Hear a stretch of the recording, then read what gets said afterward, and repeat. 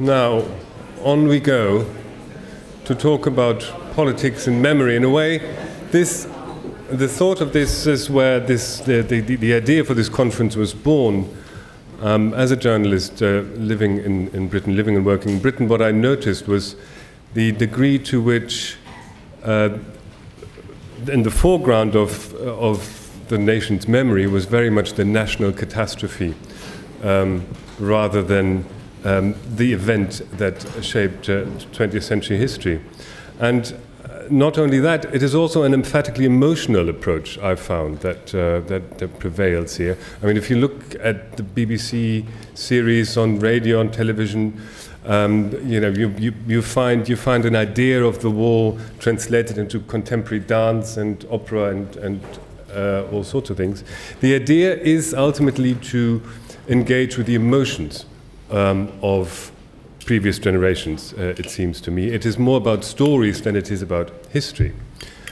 And that begs the question, what to do with Europe, which is the same question Britain faced in 1914 as today. So in other words, how can a nation that is deeply involved and enwrapped with the idea of, in the debate of how do we deal with Europe, do we stay in the European Union or not? How can a nation make that decision when it deals with history in that emotive way? And to discuss these questions, I've got with me Maurice Glasman, who was a senior lecturer in political theory at London Metropolitan University, where he also ran the Faith Citizenship program. And as a political thinker, Maurice, perhaps more than most, has spent a lot of time analyzing the past and relating it to the present before coming to an idea about the future. With his political home in the Labour Party, he coined the phrase of blue Labour, that is based on community values that existed around trade unions and other voluntary groups in the late 19th and early 20th century. Now, coming up with these ideas had such an impact on the party leadership that, much to his own surprise, I think, he was introduced to the House of Lords a few years ago, where he now sits on the Labour benches. And then there is, of course, Donald Sassoon, who I'm particularly happy to introduce here because Donald taught me history 20 years ago. So he kicked it all off for me. Emeritus Professor of Comparative European History at Queen Mary College in London for many decades. During that time, he published widely about fascism, especially in Italy, and about European politics and identity. That's the causative view. But he is, of course, particularly known for two amazing tomes. One, the 100 Years of Socialism and the Culture of the Europeans. Now, I'm quite amazed you're working now on the history of capitalism. That seems like another 600, 800,000 page work, which... Not 800,000. I wonder which publishers actually hand out those contracts. Maybe we can talk about that later. Anyway, Donald, you kick us off now, please.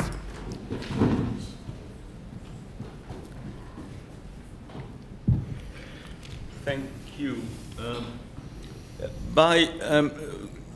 Trying to go back and look at his states, not nations, but actually states. And in 1914, there were 22 states in Europe, only 9 of which were in existence before 1800.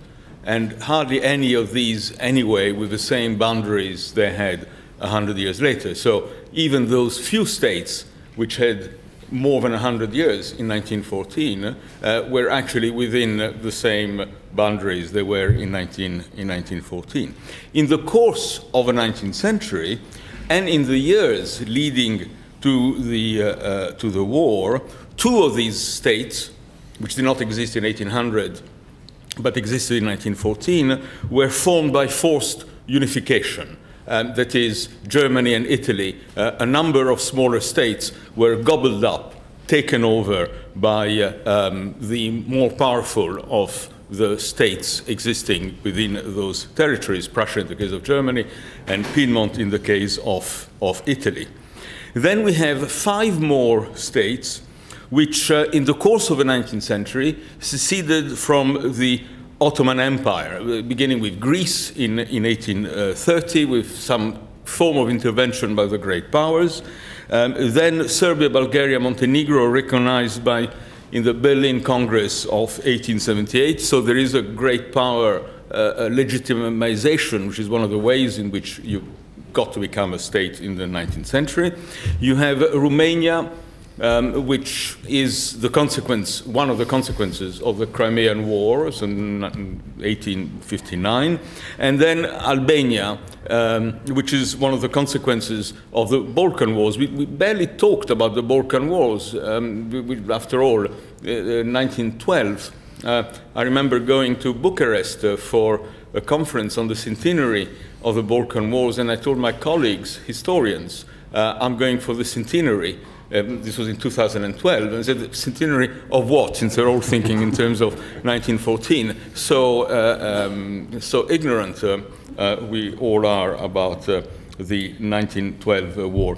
And then there is also the formation of Belgium, which is in 1830, and then Norway, which was linked to Sweden, but is separated amicably and peacefully in 1907.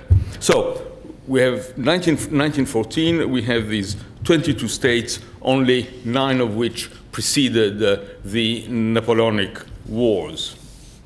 We can now look at the consequences. What happens in Europe after 1914? Well, obviously, we have the end of empires. The end of the Ottoman Empire, insofar as Europe is concerned, does not produce new states, except for Turkey, obviously, but it does produce a number of states in the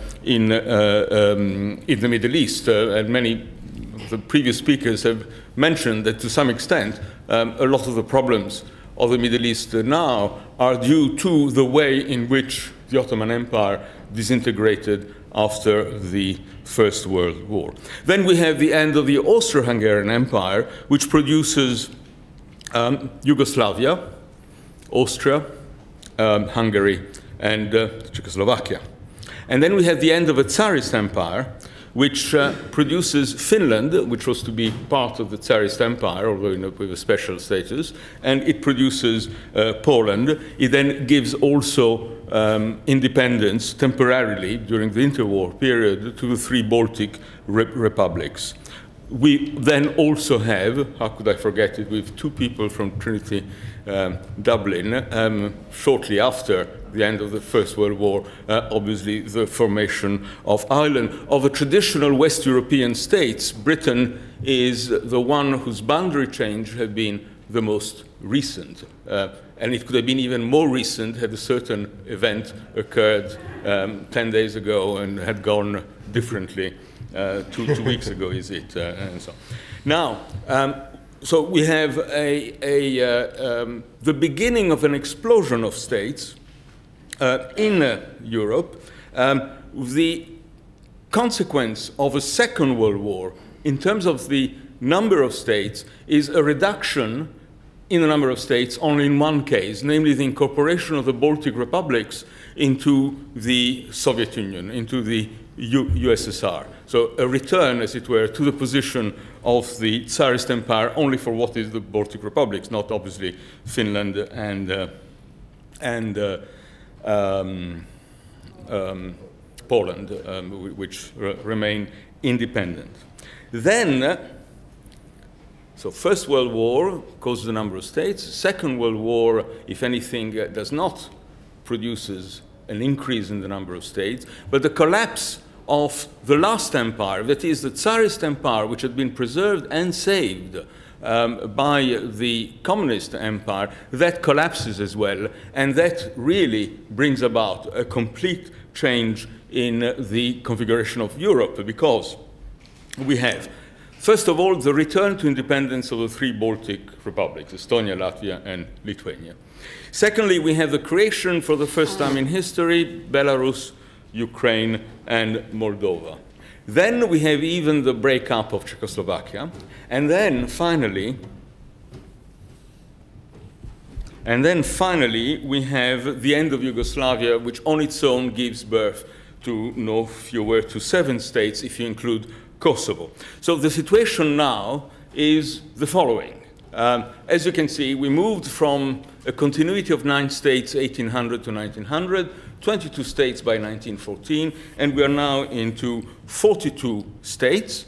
And this because I was not generous enough to include Georgia and Armenia, who regard themselves as part of Europe. Well, the case simply strengthened. You know, if it's not 42, it's 44, and so on. It really does not make that much of a difference. Now, what we can remark here is that as the process of disintegration of Europe has continued and accelerated by the First World War and more by the collapse of communism than the actual Second World War. So the First World War is, in terms of multiplication of states, more crucial than the Second World War. The collapse of communism gives rise to another 10, 12 states. We have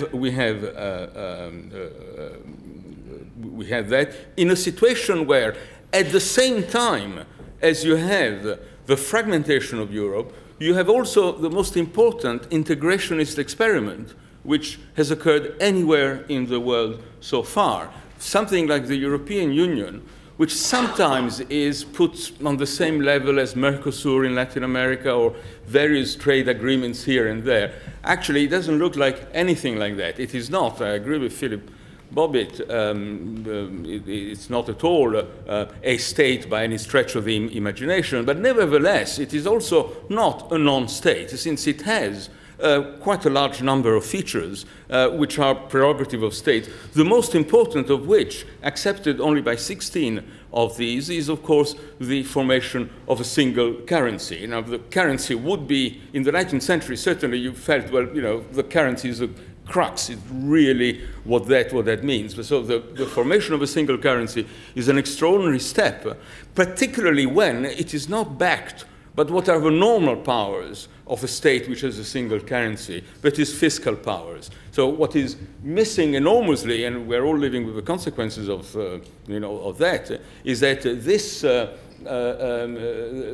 the European Union, and even the smaller European Union, that is that which has a single currency, actually does not possess the normal instrument of a sovereign state which has a currency, namely it has no tax-raising power. I mean, it got very minimal tax-raising power. I don't want to quibble on the importance of VAT and so on, but in fact, there is no tax, and therefore there is no similar spending power, and so because welfare and defense are excluded from all the agreements made so far. So it's a sort of weird thing. Here we have 28 states, they are joined together, they have free movement of capital. So far, Mr. Cameron notwithstanding, free movement, or UKIP, I should say, if one can tell the difference, between the free movement of capital, the free movement of labor, but otherwise fiscal powers, welfare spending, defense spending, a foreign policy, are still the preserve of these nation states. Outside, you have a list of countries, while the project of the European Union is in, to put it mildly, there is a problem there. Some countries not only are not too happy with it, but the fastest growing political parties in Europe are anti-European. I'm not only thinking, of course, of UKIP here, but there is the Lega Nord in Italy. There is Marine Le Pen, who could be the next president of France, also is in two minds at the very least about the European Union. Nevertheless, for a project which has been said to be a failure, what is extraordinary is that a lot of the countries which are outside actually want to get in. This is a bizarre kind of club where the people who are in the club say, God, it can't get any worse. The people who are outside the club, some of them at least, say, please, can we be allowed in? And this is nearly all the states of the former Yugoslavia. This is, of course, Turkey, half of Ukraine, and could be even more. So the peculiarity of the European situation then is a two-pronged movement, the one towards fragmentation, the one towards greater unity. Many of these states are allegedly ethnically based insofar as that they are part of a narrative in which they reinvent their own traditions almost constantly, and they try to trace back their true ethnicity to 100 years, 1,000 years. I'm amused by the recurrence of 1066 in the British case, but or rather in the English case, but in the Polish case, it's one extra 100 years. It's 966, to which both communists and anti-communists agreed with. So that is the situation in Europe. If we are to cast our, as we've been encouraged quite rightly by people outside Europe, and we look, say, at the new continent, that is, at the Americas, a continent in which statehood cannot be, for obvious reasons, be based really on ethnicity, since in nearly all cases, I think in all cases, in fact, the dominant group, or the only group, are settlers from outside. We find the extraordinary consistencies and continuities of the boundaries of the new continent. If you take Latin America, most of the countries of Latin America became independent 1810, and very few wars in Latin America, very few interstate wars, plenty of coups d'etats and stuff, but if you want to actually look at interstate conflicts in Latin America, there are hardly any. They go on about the Pacific War, Bolivia, Chile, and so on, and I looked up at the great battle, 3,000 dead, which is like 5 minutes in the Somme, So when it comes to bloodshed, no one beats the European. When one is thinking in terms of boundaries between states, they are far more respected, where ethnicity does not really count for much, because even though there is a constructed Argentinian nationalism, Uruguayan nationalism, and I mean everybody in Latin America hates the Argentinians and so on and so forth. Nevertheless, it never reaches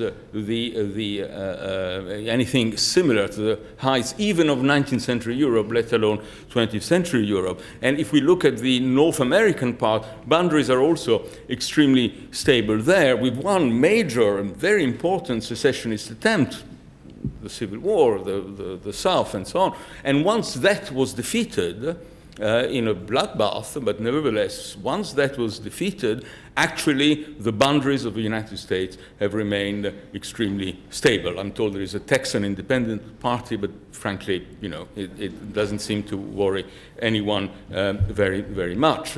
In fact, Canada would represent the only instance in which there is a potential secessionist movement there in terms of the Québécois.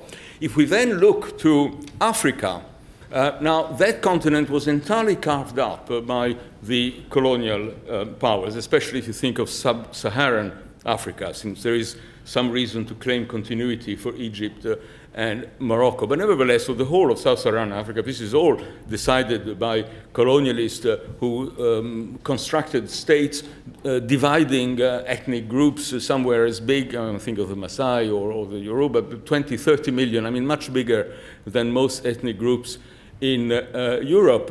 And in spite of the constant horrors of wars in Africa, most of the problems are civil wars rather than interstate wars. There are relatively few interstate wars, and also there are relatively few secessionist movements. I mean, South Sudan, Eritrea are the two examples of new African, I mean, post-colonial new African states. These are pretty rare. And if we then cast our eyes towards the Asian continent, well, frontiers are actually relatively stable even there.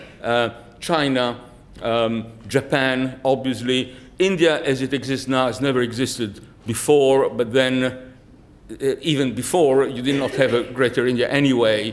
So what we now call India is the result of, yes, ethnic conflicts and the rise of Pakistan and so on. I mean, there is a very important, major, massive ethnic element in that, but nevertheless, the borders of what the old India thing have remained the borders of all British India, but divided into, depends if you call Burma in it or not, but anyway, 4 states or so. So one would say, and I just want to conclude because I was told to be synthetic, is that the history of Europe is peculiar. No one else has done anything like that. No one else has exhibited the extraordinary proliferation of states in such a recent past. Each of these states think they've been around for 1,000 years, but actually they've been around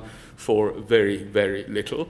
And also, this is not a continent which has ever been ruled by a single power, not by a single man, not by a single power. Julius Caesar didn't manage it, Charlemagne didn't manage it, Napoleon didn't manage it. I mean, it has been totally unruly. And so in these circumstances, what I would have liked, but as a historian I know only too well that it's pie in the sky, what I would have liked to see in the constant discussion about the iniquities from Brussels and all the problems which we have, to put in perspective this history, the one of this multiplication of state, and also, however, the history of this experiment, which is the one experiment totally new, which tries, perhaps in a reasonable sort of way, to put some order in European affairs, a continent where reasonableness has never been at the order of the day. Thank you. Yes.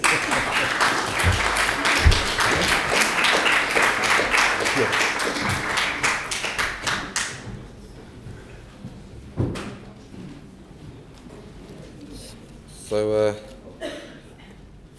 thank you, and thank you to the LSE for the invitation. I did a panel 20 years ago with Craig Calhoun at the American Sociological Association on Karl Polanyi, and I just want to say how much I respect your work, and also how much that idea of a radical tradition has enriched a whole area of debate.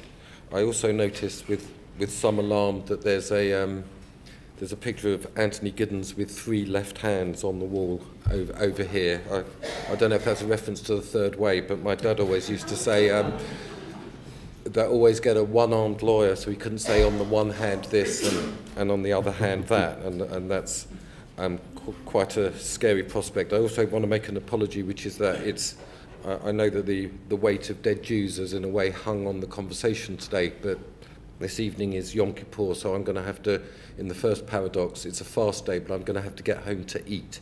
So forgive me for leaving so soon after the talk. In a way, what I want to do here is the opposite of what Donald did, in as much as what I want to look at is particularly answer the question posed about forever at war with Europe, and to try and retrieve a very important notion that has sort of gone quiet, fallen into disrepair, but will be enormously important in the decade ahead, which is the English political tradition, and particularly outline why it is that what you write, rational arguments for or against continued membership of the EU have failed to make a real impact. And then the almost despairing question, politics needs memory, but at what point is history getting in the way of sensible political discussion? And to say that this is already to assume an administrative rationalism that is actually quite hostile to politics, and definitely hostile to a fundamental understanding of what's going on. So what I'll do is just outline, and I think that with what's happened in Scotland, this is going to come into central focus. I think that if there is a European referendum, we will all have to confront this thing of England, not least because Scotland historically used to go into alliance with France and used to go into alliance with European powers against England, and that there will be a very different national approach to the question of membership of the EU and the identity of the European Union. So just to begin, therefore, the talk is that just to say that there is a constitution in England, and it's called the Ancient Constitution, and it still prevails. And it's utterly at odds with the codification of European written constitutions. And it's based on the balance of interests rather than the separation of the powers or the separation of interests. And the fundamental institutions that work within the ancient constitution are Parliament, and within Parliament you have a locational democracy in terms of the Commons, where people elect people from particular areas, and then you have this very strange institution that I've wandered into, which is the House of Lords, where historically it's been a vocational chamber, where the church is represented, where the law is represented, where universities were represented. So you have Parliament, you have the monarchy, which is hugely important. And I just want to flag up a concept that I think will come more and more into play, which applies to Australia and Canada, which is of the federal monarchy. And I think that this will be much more of an interesting concept working in England as we think about how to decentralise power and how to reconstitute solidarity and a centre. So that there's Parliament, there's the monarchy, then there's the church, which is a very significant part. That was true of the English church generally before the Reformation, which I'll get to, and then the representation of the Church of England there. And then the fourth aspect of the ancient constitution is the City of London, which is a corporation, a very ancient corporation, the oldest continuous democratic commune in all of Europe, established in 1191 as a commune and uninterrupted from that point. The problem that we confront, which is not incidental to the story, is that as opposed to representing the ancient liberties and democracy, it represents entirely the interests of capital. So that's a very important part of the story. But in this idea, the monarchy represented the head and the family. Parliament represented the land and the vocations and the interests. The church represented the soul, and the city represented both urban self-government but also the interests of business. And the idea within the English tradition is that political matters would be sorted out between them, that they would hold each other accountable within the polity that was England. And here comes the point. So the really crucial, first event, John, which is forever at war with Europe, is the Norman Conquest. And what's very important about the Norman Conquest is it was perceived in the English imagination for centuries as an attempt to impose absolutist rule on a free people. That was uncontested within the tradition generally, that it was an attempt to impose statute law and an attempt to impose foreign rule and traditions that were alien to the English tradition. And what's vital for our understanding is that assumed that there pre-existed the Norman Conquest, these ancient constitutions where things were in balance. So the Norman Conquest, when 98% of the freehold of the country was transferred to the conqueror and his barons, there was one exception, and that exception was the City of London. William the Conqueror came friendly to London. London had its own militia. Law courts were still allowed in English. There was still allowed use of common law. And so the City of London became the centre of the resistance to this, a centuries-long resistance to this European foreign domination. And that manifested itself in many forms. The very important concepts are that there was a common language, which was English, which was extremely important. What Professor Calhoun said today, when it comes to nations, it's not that constructed traditions are immaterial. They are embodied in institutions and reproduced through generations, not only in the formal law, in the legal order, but in the folklore and in the oral law. The idea of the common law was very distinctive, which is based not on statute and parliamentary procedure, but based on precedent, the rule of thumb, that the common law. And then there was the idea of the commons itself, the House of Commons, the common lands. So there was a very strong idea of resistance to a European conception of arbitrary rule that manifests itself in the Norman conquest. And then there's many skirmishes with, as you know, with France, but then the next hugely important moment in the formation of the ancient constitution and the English polity is the Armada and the attempt to impose Catholic absolutism associated with the Inquisition, with the Holy Roman Empire on Britain. Once again, this is absolutely relevant to the previous conversation, huge fears about the Catholic alliances with Ireland, and also considerations relating to Scotland. And that was another very important moment in the assertion of the very paradoxical nature of the English tradition, which is simultaneously liberty and democracy, that there are certain things, commitment to liberty of conscience, which was particularly carried within the city. But in all these conflicts with France, stemming from the conquest, and then the battle with Spain, something else very important is going on, is that England is developing a maritime trade, not a landed trade, and a conception of empire that's not based on the administration of territory, but on the control of the water, on the control of the sea routes. And that's where it's very important to, I think, grasp that the establishment of the Hudson Bay Company through the City of London with New York, the establishment of Wall Street, goes on before 1603, before the union of the crowns with Scotland, and certainly before 1707 with the union of the parliaments. So there is a distinctively English tradition that's based on resistance to what was referred to as tyranny, as continental absolutism, as the rule of foreigners, as a direction of the country, a distinctiveness of the political tradition within the country, that then actually built an international network, an imperial network. Only, to talk about the paradoxical nature, only England could consider even a concept of free trade imperialism, that it wasn't based on territorial administration in that way, but of, which we see now with a huge legacy of Hong Kong. Hong Kong, think England in relation to Europe, of Hong Kong in relation to China, if you want to get a grasp of the difference in the traditions, the notion of being an island. It makes complete sense that the sea provides a barrier and a difference.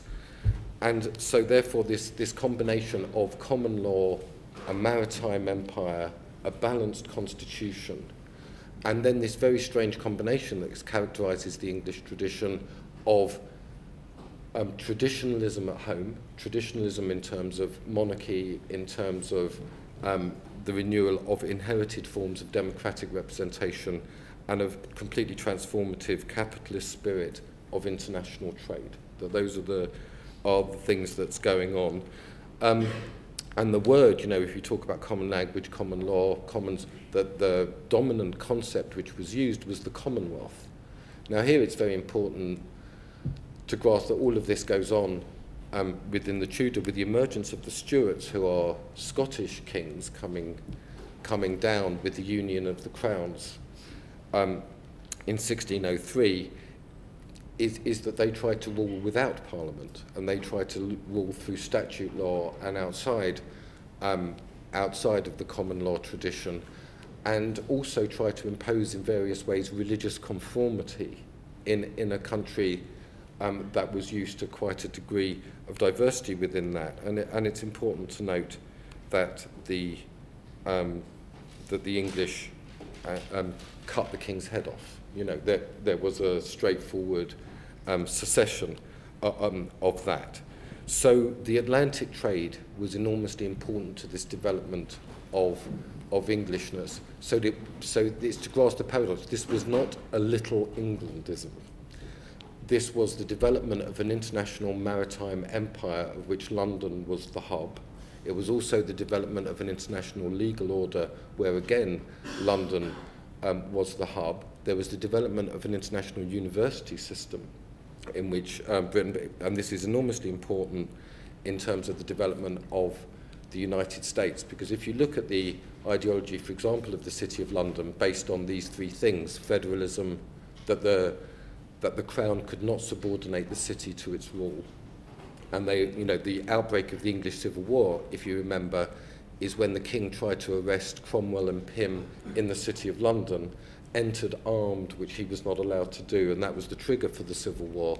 But if you look at America in terms of federalism, in terms of free trade, in terms of freedom of religion, what you can see here is a network of an international system that is absolutely based on a resistance to tyranny, on a resistance to the territorial military enforcement. The key institutions domestically within the development of the English state and then the British state are the Navy and the Treasury.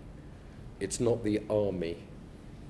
And I would argue that it took until 1948 for there to be internal colonization with the return and then the administration of people through a particular conception of a welfare regime. So in that framework, John, what I'm saying to you is understand the EU in terms of not just the First World War, but in terms of a longer history involving centralizing, militaristic European powers, which the whole identity of England and then Britain was forged to oppose. Then we come to the First World War and the particularities of the First World War. Now, what happens here, I think, is you've got two very big changes. It's the first time that there's an elevation of the army over the navy in terms of the British state. And this is also the first time that there's a genuine engagement in what the intricacies that they used to call it, that was the phrase that British diplomats used, the intricacies of European politics. That this was a time that there had to be, and here there was a very strong moment, obviously with 1789, with the French Revolution, where England also depicted that as another terror, another despotism, another attempt at militaristic uniformity, which was to be resisted by the diversity and the traditionalism of the English tradition, now manifests itself through the British state, and then the emergence of Germany is certainly consistent with that. That Germany was a militaristic power, a centralizing power, an authoritarian power, and that it wished to militarily destroy liberty, and it wished to undermine the British supremacy within the maritime economy. And that's how, and so this war is a very different war, and a very significantly different war, in as much as, first of all, you have the first time of the mass sacrifice of soldiers, the proletarianization of Britain, the follow-up of the enclosures that were pushed through really pushed through after the 1830s, the abolition of the apprenticeship laws, this landless mass of people. And so what you have is the army becomes an employer as well of an enormous mass of displaced people. And you have a very different, I think, after 1914, you have a very different expression of the British imperial state that is far more concerned with territory, far more concerned with territorial administration. For example, the BBC that you mentioned was founded in 1922, directly as an attempt to depict a national story of what Britain was. But you also see it in what was mentioned in earlier discussions in the Sykes-Picot map. Historically, it would have been the case within British foreign policy tradition that you wouldn't have gone for multinational nation states. You would have, if you compare the T. Lawrence map to the Sykes-Picot map, you see the eclipse of a much more flexible idea of local and natural allegiance to religion, clan, ethnicity, and that transformed into a much stronger nation-state position. I've already seen that I've spoken for too long. So to conclude, what's vital is to understand that what has happened in the last few months with the Scottish referendum is the re-emergence of England that had been rather smothered by Britain. That England was in 1603 and it was in 1707 and it still is today 10 times the size of Scotland. You could fit, just so that we get the perspective of this right, you could fit all of Scotland into North London, and you could fit all of Wales into South London, and that's not included council houses, that's just private mortgaged properties. That the scale of England is enormous, so the nature of the Union was by its nature in that sense generous in terms of representation and transfers and various other conventions. But that's altered now, and there's an understanding that the assertion of the interests of the Scottish Parliament in relation to the British Parliament, if you ask English people where's their Parliament, I was privy to a really mad discussion recently where they said, well, why don't we set up an English Parliament in Manchester? And for English people on the whole, they understand that their Parliament is where it is, in Westminster, and that the Scots joined that Parliament, that it's not to be moved elsewhere.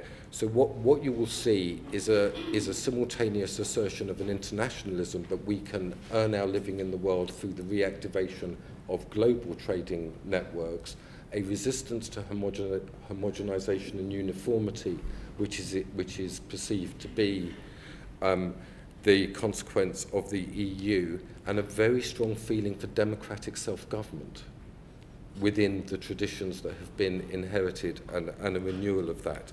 So just to say, this is not emotional, this is not visceral, this is the tradition within which people have worked for many hundreds of years.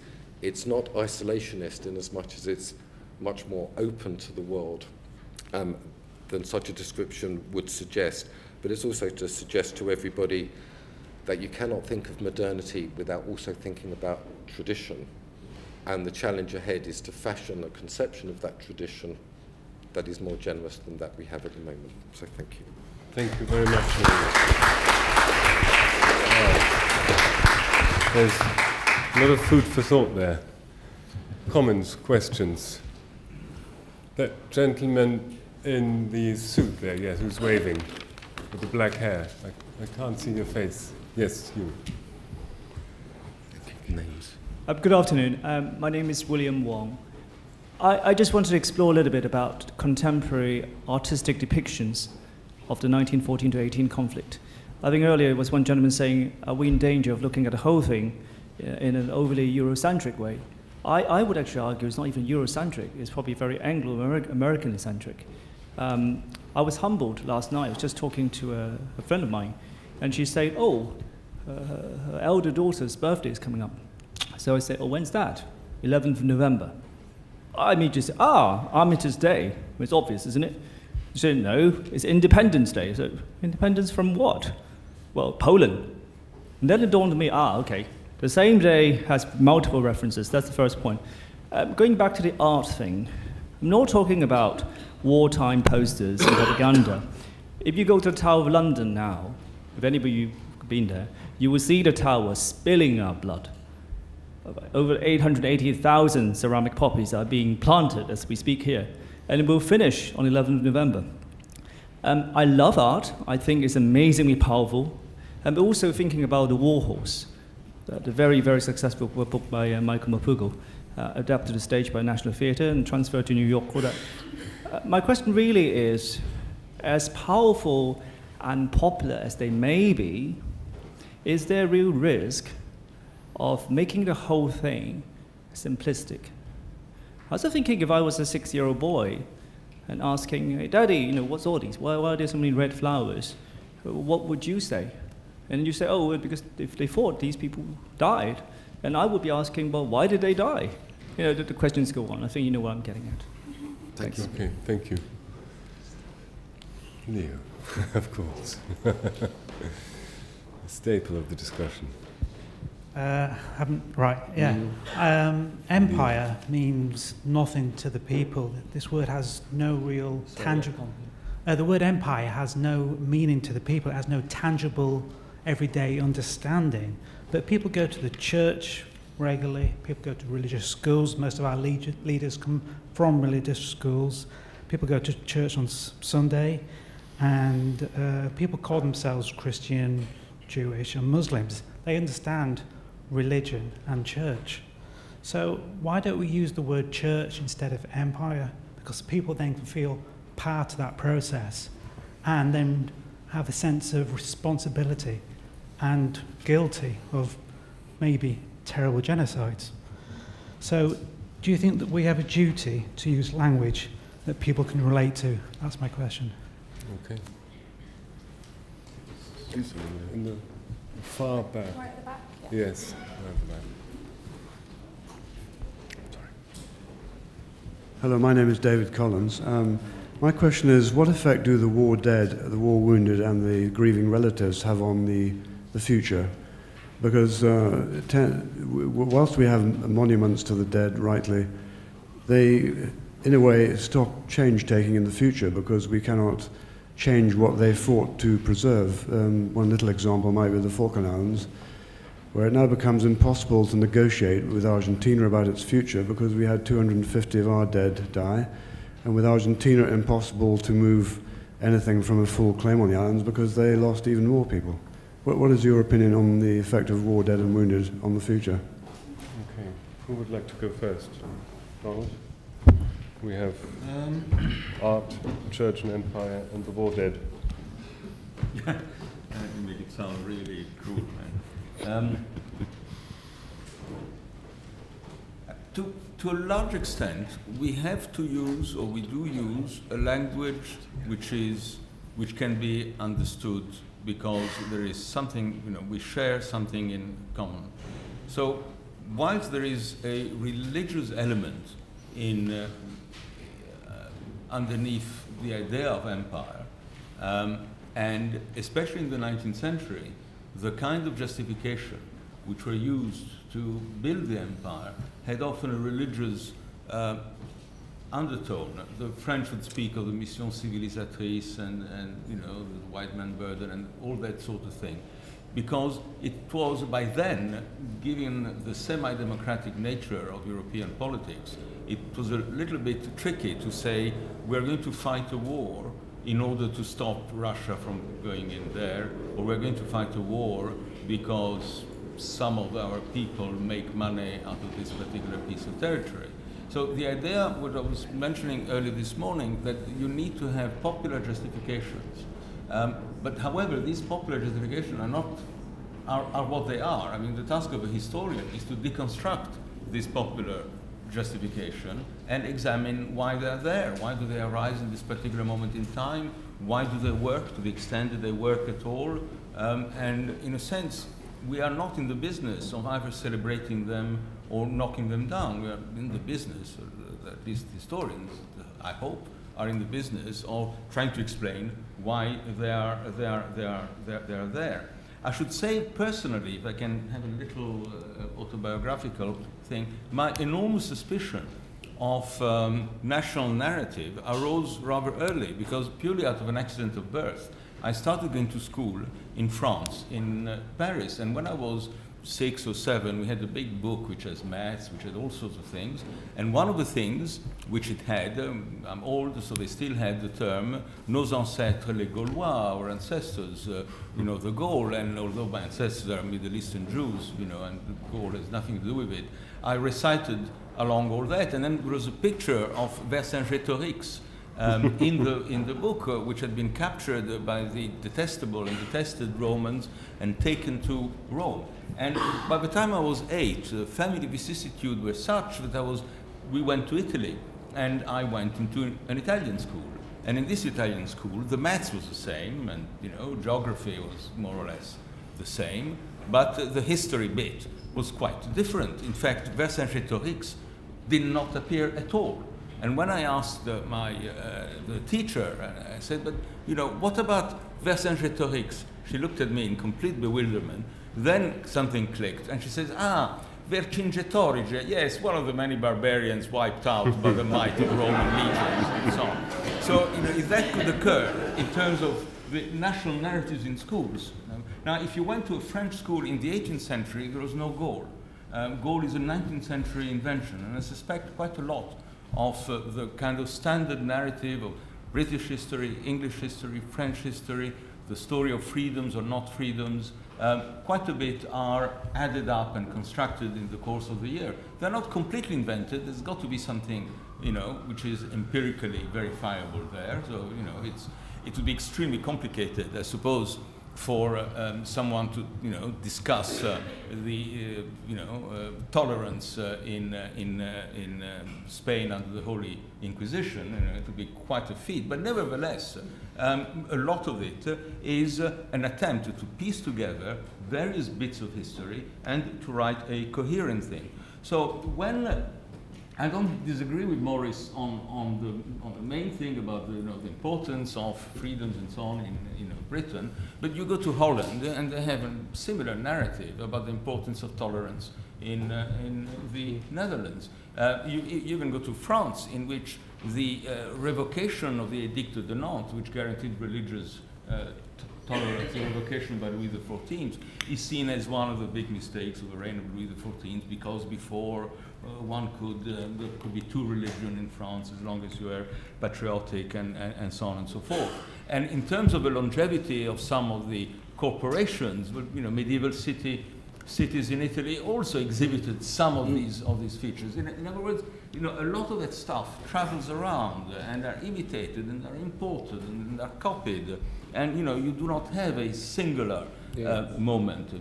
And in terms of the First World Wars, and I can now say my bit, having had to endure reading it in the newspapers, that somehow has been completely reinvented as a war against German totalitarianism, which is the First World War, which is absolutely extraordinary. There was universal suffrage, universal manhood suffrage in Germany in 1914. There wasn't universal manhood suffrage before that in Britain, and as well as institutions such as the House of Lords. The Socialist Party was the first party in pre-First World War Germany. And in France, you had, of course, also universal manhood suffrage. In other words, these are things that happen more or less at the same time in a variety of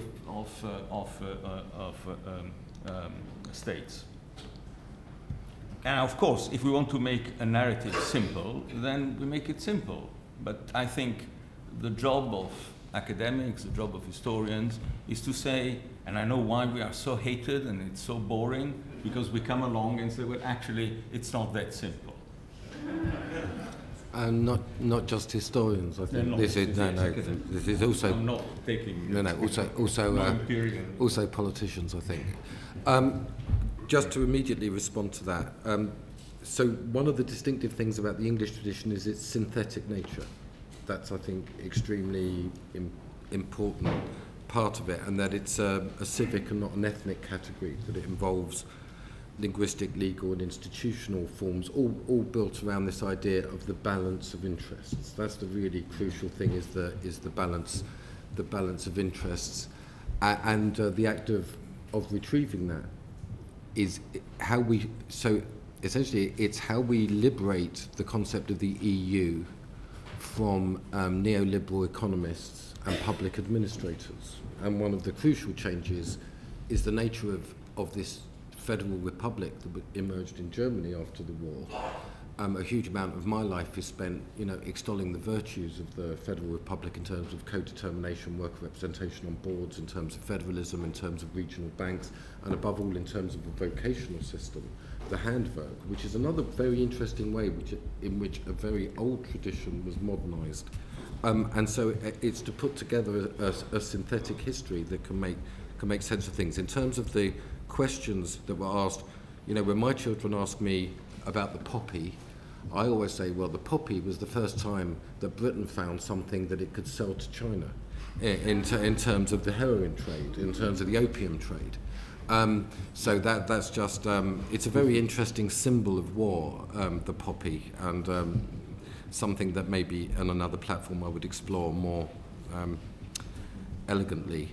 But it's a very interesting one that is the symbol. In terms of what Neil said, it's absolutely vital that that academics too use language that people can understand. and relate to.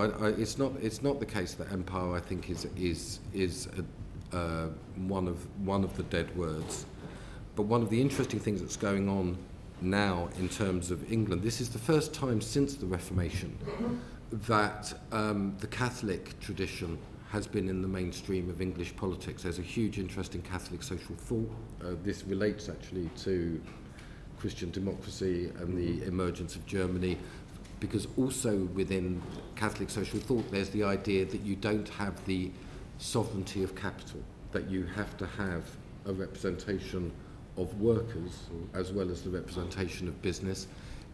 Also within Catholic social thought, which has really worked in terms of the policy review that I've been working on, is subsidiarity, which wasn't a very developed Anglican concept at all, i.e. decentralisation of power and federalism. So I think the important thing is that the church is not an uncomplicated concept, and I think that this is an example of the generosity of the English tradition, is that now if you look at the Elizabethan settlement, it was Protestant and violently anti-Catholic in form. That was part of the opposition to the Holy Roman Empire. That's completely changed and completely transformed. And one of the extraordinary things about the Scottish referendum, in a country that was really, until very recently, divided between Calvinist, Protestant and Catholic, was how little that played out. And then in terms of David, I mean, this is of direct political importance.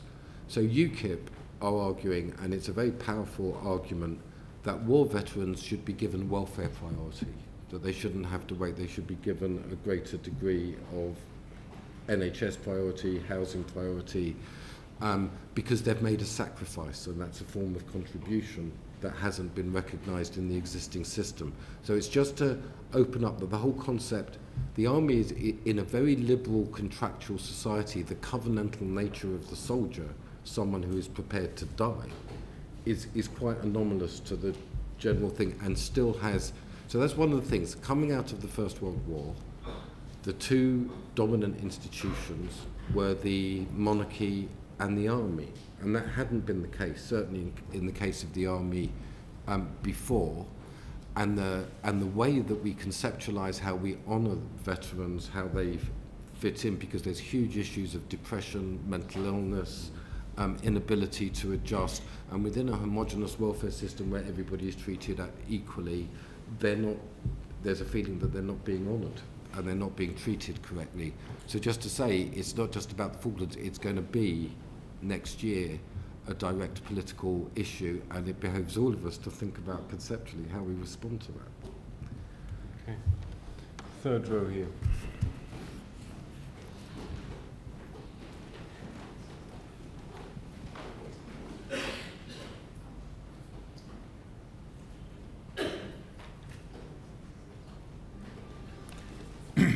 I might be guilty of making narratives simple.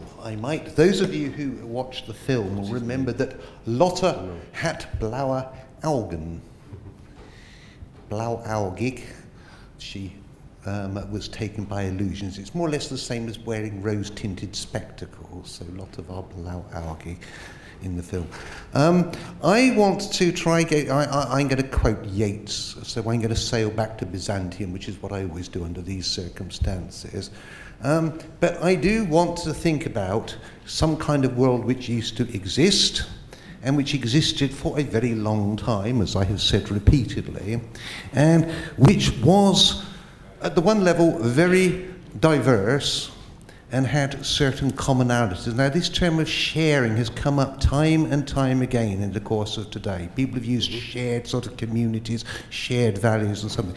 There was something about this organisation, which lasted for a very long time, where you had people from a lot of very different places, of ethnically pretty different, some of them, who spoke at home pretty different languages, but there were certain things which they shared. In that particular case, there was a sort of shared administrative system, and there was a sort of shared administrative language. There was also a shared emperor, like it or not, so that was one of the things which actually gave these people a sense of commonality. Now, I don't know how they did this and how they did this for so long. Some of what I'm sort of thinking about is a bit about what Morris was actually talking about when he was talking about this British Empire that had diversity but shared sort of certain shared institutions. I don't know whether that Europe, which Donald described, which is in fact sort of terribly fragmented, could be reformed as some kind of, I'm not going to call it an empire, but that is possibly the ambition. And I go right the way back to the discussion that was at the beginning of today, which we actually first started talking about, which is some kind of system where we share something, where we share certain rights and ideas of rights, and I would certainly subscribe to Richard Sennett's view that some of those rights have to be the kind of rights which he has described. How did they get there? How can we get there? Is something which I think we need to think about. Thank you. David.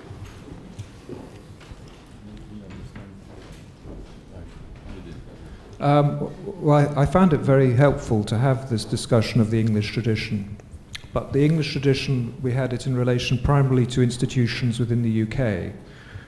One of the things that needs to be looked at is the English tradition, if there is one, in terms of policy towards the European continent.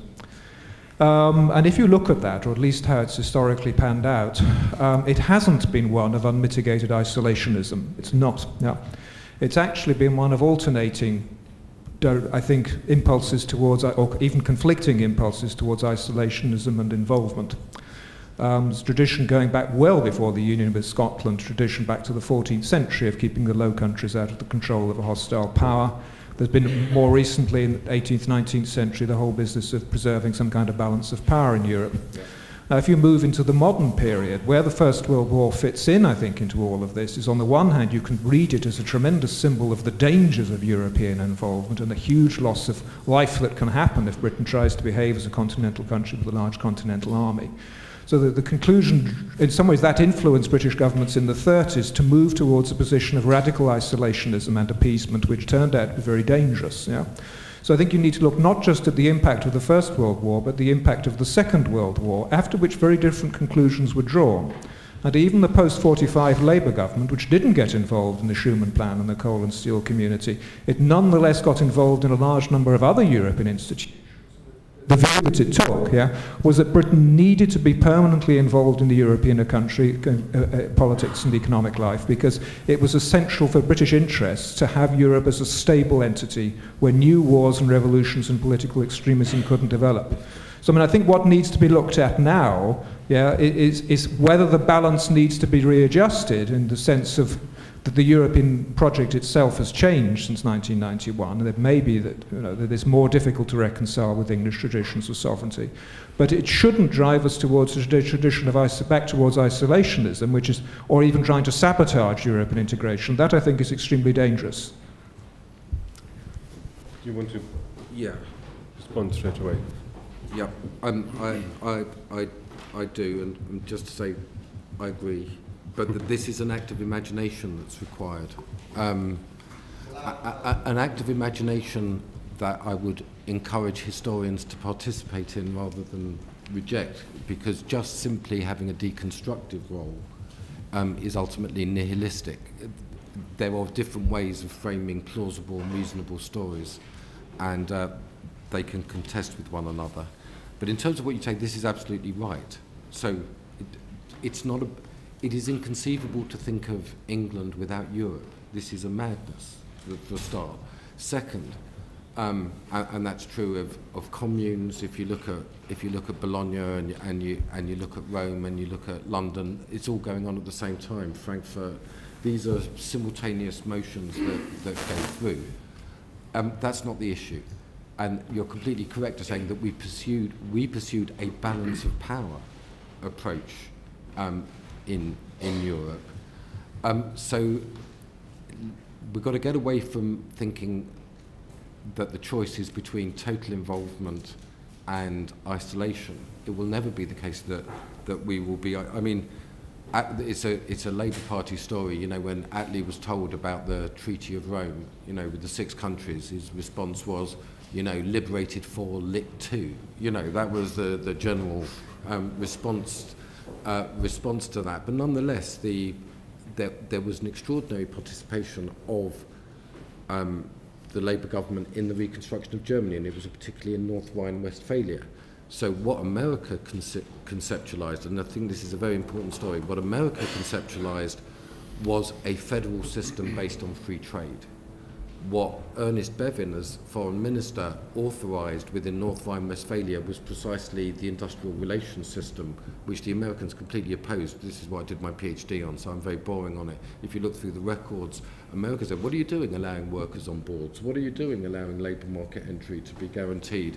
And the British go, oh, well, you know, that's what they do here, and the unions, we don't want the unions to go communist, and the Catholic Church say that it's okay. They smuggled it in. So there's a real issue now of conceptualizing of a federal Europe where there's genuine decentralizations of powers that work within different traditions, within that is not hung up on the sovereignty issue alone. And there was also the military, the continued military presence in Germany and within NATO. Perhaps, but then this is a moment that we could, where we attach another idea to 1914 as a date, seeing that we are remembering it this year, which is that since then the English have found a new way of formulating their national narrative, because which is based on institutions and the way they relate to the continent. What went out of the window, it seems, then in 1914 is the cultural links that Britain and England has had with Europe for over 1,000 years. I mean, the idea that the Anglo-Saxons came towards the end of the 5th century. If you look at literature, think Beowulf, think Brothers Grimm, and then think of Tolkien. There is a straight line in the way stories are told that links England particularly to the continent in a way that is visceral, yes, but how is it that that's completely ignored since 1914? What do you think? I mean, it's... What do I think is, I think that one of the paradoxes of post-war Europe is that while post-war Germany has been an extraordinary industrial and commercial success, something died artistically. There's been a dearth of the television. I mean, I've spent quite a lot of time in Germany. Art, music, pop music, you know, we're looking for links. We're looking for I think that's true, and I would say that there's an unprecedented goodwill, so that you know, I'm not saying, I come across an unprecedented goodwill to Germany as a peaceful trading nation, and one with which we have huge ties, but there's also a reluctance of Germans to engage in historical memory because of the fear of what that evokes, the damage done by the Nazis has led to an amnesia. So between beer-swilling lederhosen and a kind of nihilistic modernism, we're not getting a lot out of you. So up your game, you know. That's what I'm saying. But actually, I mean, Maurice, you must concede that Germany, of all the countries that emerged out of the Second World War, and not immediately, but at least from the 1960s onward, did quite a lot, much more than most, to confront the issue of its history, of Nazism and so on. I mean, it is extremely difficult to fault them on that. I would go, other countries have a problem. I agree. Austria, until recently, its benign past was that they were a victim of Germany. They all enthusiastically embraced it. It's never not there. In Italy and France, everybody took part in the resistance. You know, I mean, all this is now thanks to historians who come along and people who lived through it and say, well, no, people who went through it do not. People who went through it keep quiet. They don't talk about it. They're silent. And in fact, all this revision is 60s and even more in the 1970s, when a new generation can arrive and say, actually, it's nothing to do with me, and what happened in Italy is that some were fascist, some were anti-fascist, in France, this, that, and the other. I mean, they try, because they can be relaxed about it, because it does not involve them emotionally.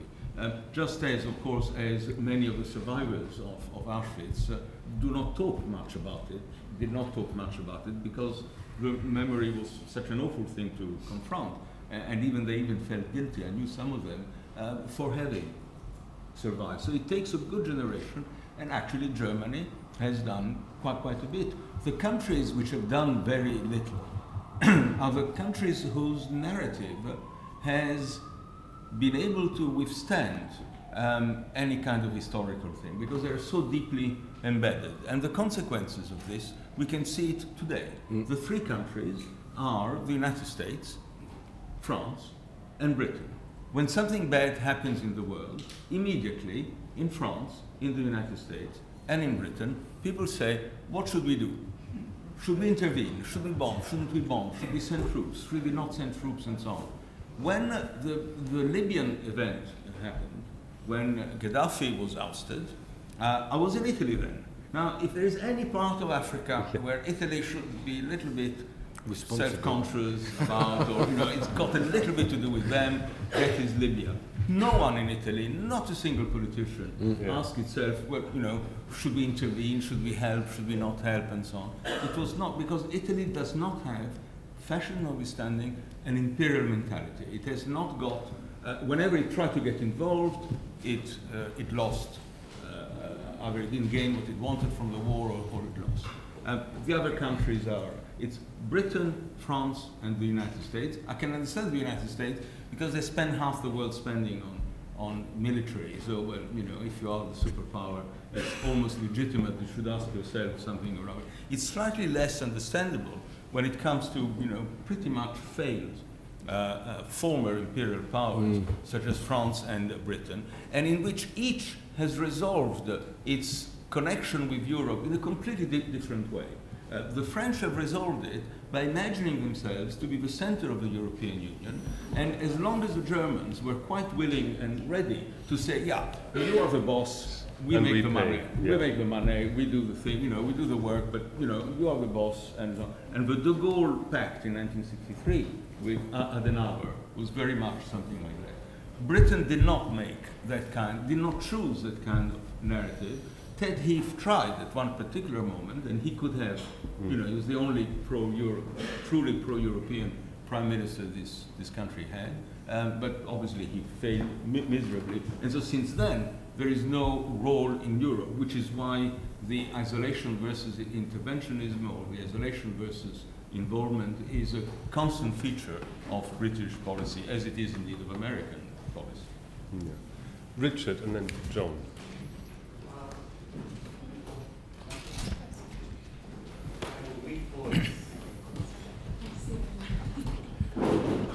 Can I confess to a certain disquiet about this conversation and a professional disquiet about it, which is we've been talking about nations in Europe, and in fact Europe has been reconfigured as a Europe of cities, which puts the kind of national questions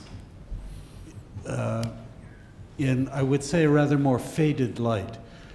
For instance, the biggest trading partner financially of London is not Britain, it's Frankfurt.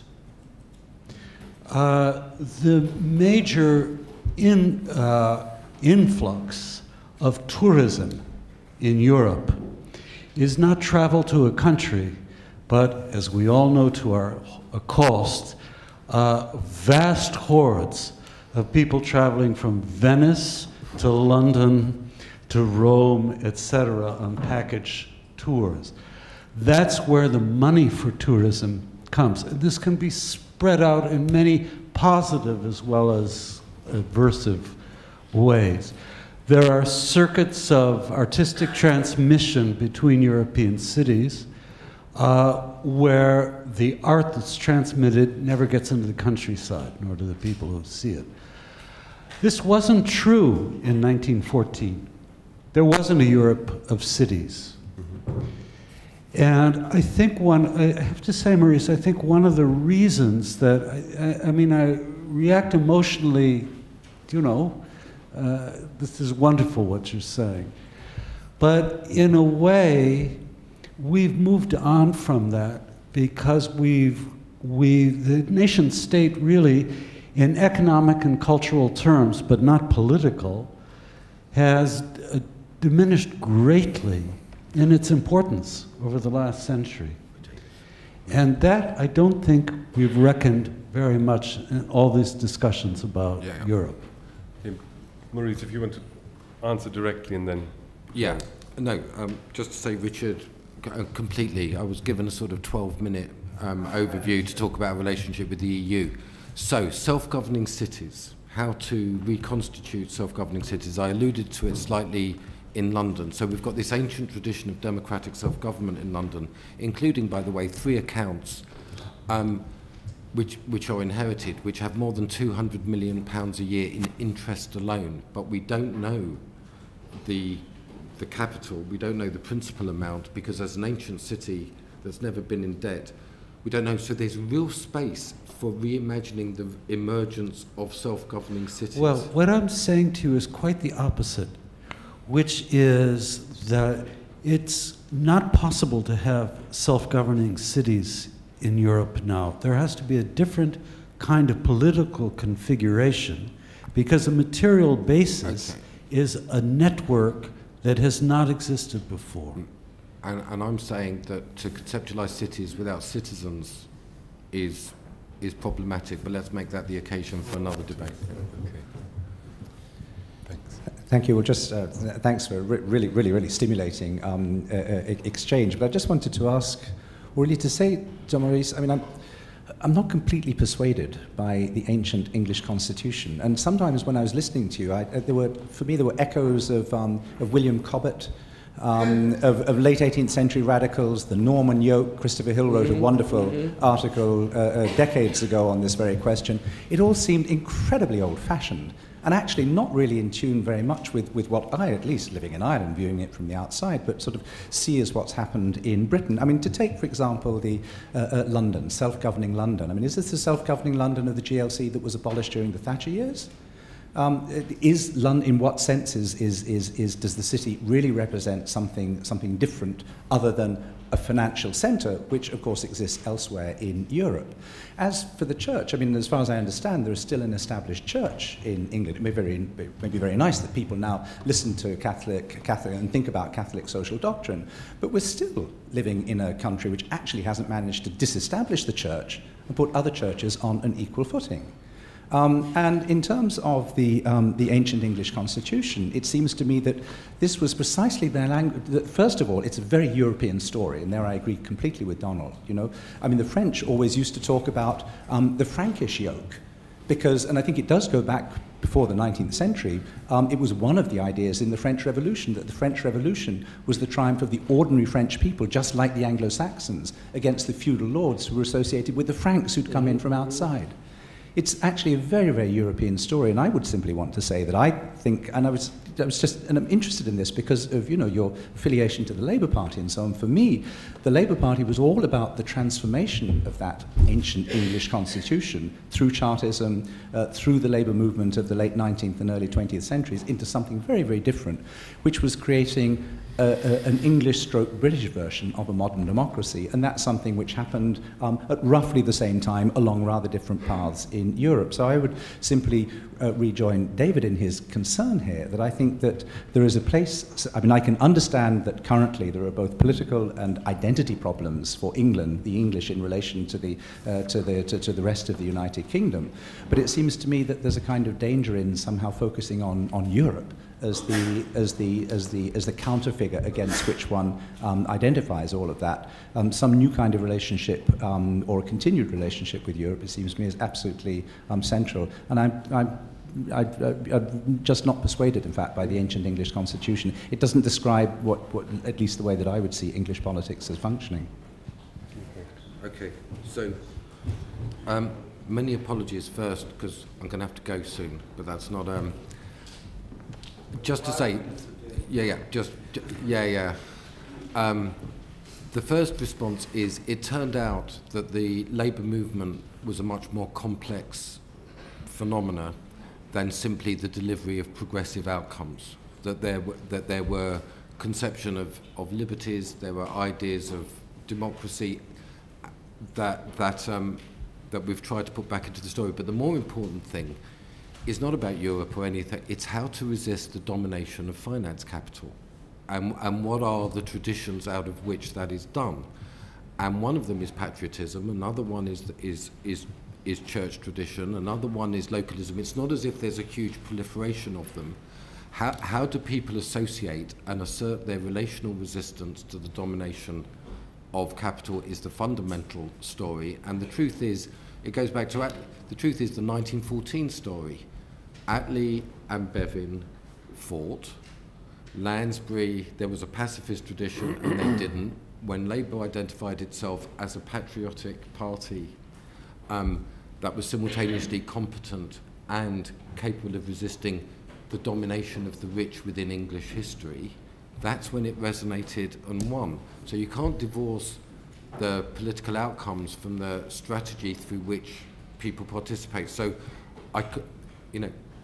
it's about opening up this conversation to how there can be a democratic resistance to not only finance capital, but abstract systems of governance that leave people isolated and powerless. And that's going to lead to many more of these conversations that are discomforting to a progressive assumption that assumed that this was going to happen this was going to happen easily. It's not. And so I just want to say it's been a very interesting conversation, and thank you. Thank you.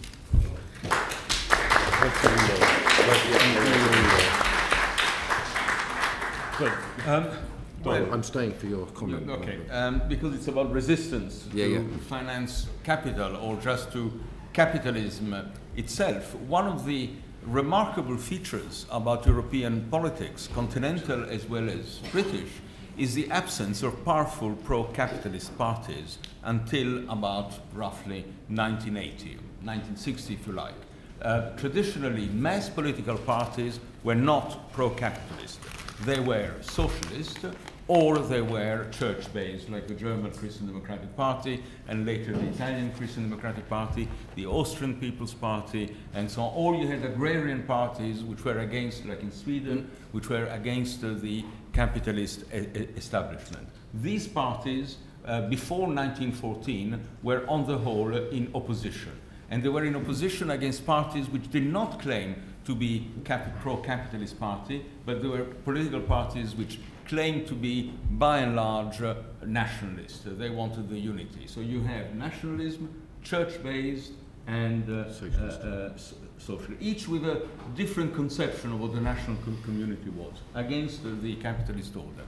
In the course, I'm not going to give a lecture, so in the course of these years, for all sorts of reasons, by 1960 or 1980, all these forces had made their peace with capitalism, partly because whilst at the end of the 19th century, capitalism was a benefit maybe to 20% of the population, by 1960, 1980, it was of benefit to 80% of the population, the consumer society and all the rest of it. So since then, they all had to say, if you vote for me, among other things, one of the things I will do is to preserve the economic system as it is and defend it and enhance it and so on and so forth. You have, from free-handed but it's not just there. The German Social Democrats are the same, the Italian ex-communists, the French socialists privatize more stuff than anybody else, and so on and so forth. So this is the story now. There are no forces which can find in any tradition a resistance to capitalism. Now, since I'm a historian, I only look back, and that's the story so far. Whether there will be, and how, and what form of regulation, I have absolutely no idea. But then neither has anybody else, since their failure to predict the collapse of communism, the rise of Muslim fundamentalism, even the collapse of the lack of communism. So, yeah, it is one form. Yeah. But actually, it isn't really, because they don't have a discourse on the economy. There is hardly anyone with a discourse, with an original discourse on the economy. It's all between a lot of regulation or less. So, a lot of work to do. Yeah. From memory to... Off you go to the House of Lords and fight the right battle. From memory to capitalism. Thank you very much, Donald. Really thanks.